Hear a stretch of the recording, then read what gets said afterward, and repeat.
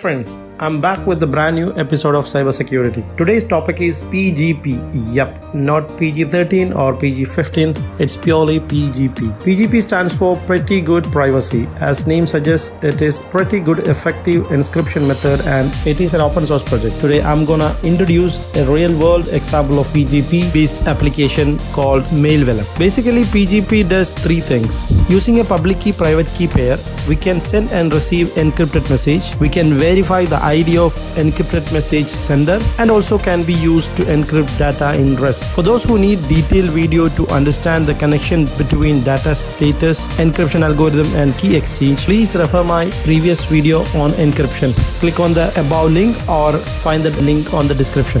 When we talk about email security, conventionally SMTP secure the payload while doing the transit. Then why PGP? It adds another extra layer to security which make it end-to-end encryption. Wait a second, you don't have to know all the above secret to use Mailvelope application. These details are for nerds like me, or let's say those candidates who are preparing for cybersecurity certificate. Let's come to the business. Today we are going to send a super secret message to our friends or colleague.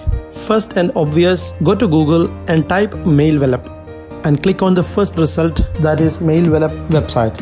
You will see the download link of Chrome add-on at the middle of the page. Download it and install it on your Chrome browser. Now that you have the plugin, click on the setting button and start the configuration. You are now at Key Management tab.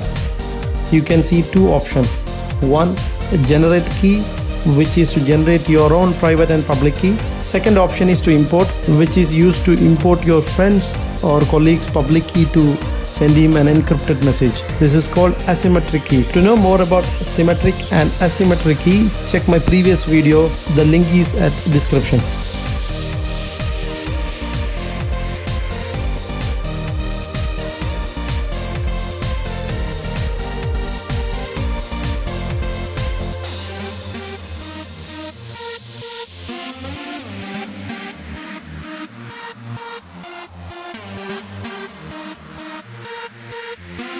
Let's follow the step to generate key pair. Click on the generate button and fill the field with your name, email ID you wish to use, and you can see the section of algorithm on advanced settings. I'm using the default settings.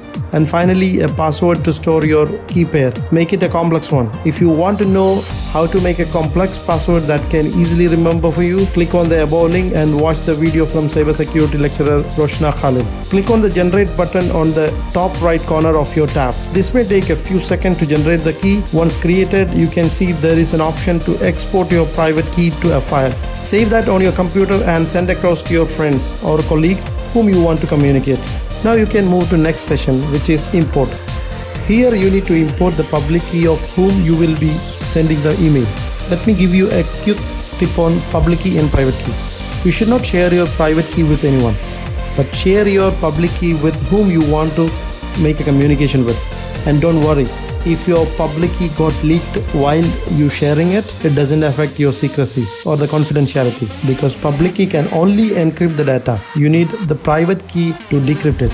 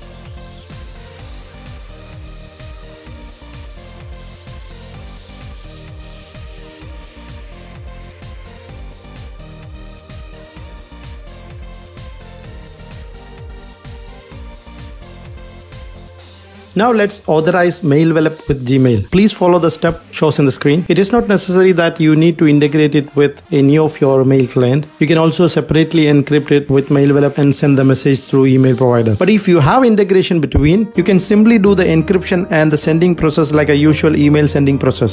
Now let's see the step to send an email using Mailvelope with the Gmail. I'm sending an email to my colleague Darlington, whose public key I have already imported, so he can decrypt this message with his private key. From Gmail, click on this icon, a new window will pop up, fill the sender's details and the mail, push the send button. Whoop, that's it. On a later stage, we will see how does the receiver see the message. I have already requested Darlington to send an email using the Mailvelope plugin.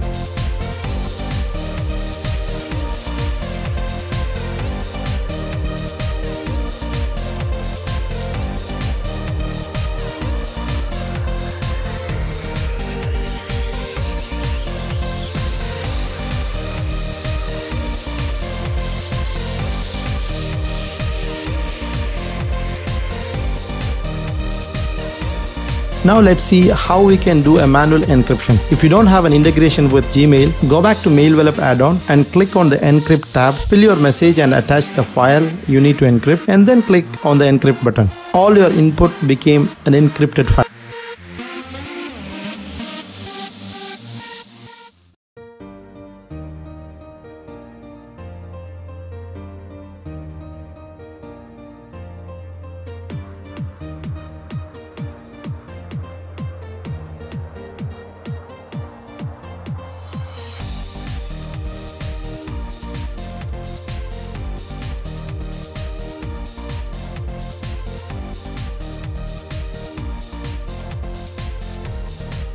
By clicking download button, you can just download it and then you can attach that file with any of your email clients. Now I'm using Gmail. Let me compose a new email to Darlington on a plain text format, but our real content is attached as an encrypted format.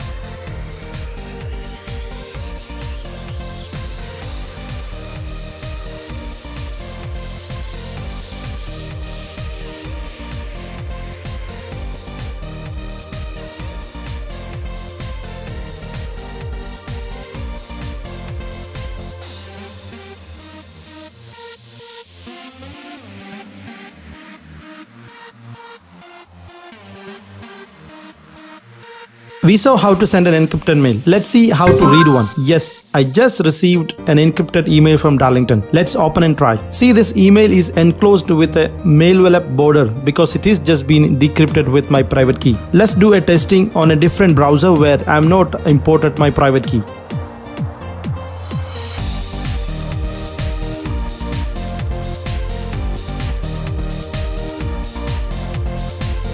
See, it looked like a usual Gmail message, but the message are scrambled because it is an RSA encrypted ciphertext. It can only read after decrypting with my private key. This is the benefit of end-to-end encryption.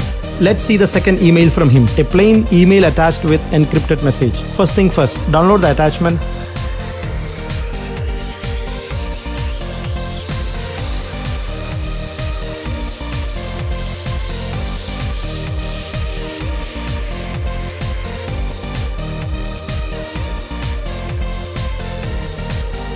Then go to Mailvelope plugin and select Decrypt tab. Add the encrypted file using add button and then just push the decrypt button. Congrats, you have been decrypted the secret. Now it's a readable plain text and attached image is visible with its full color.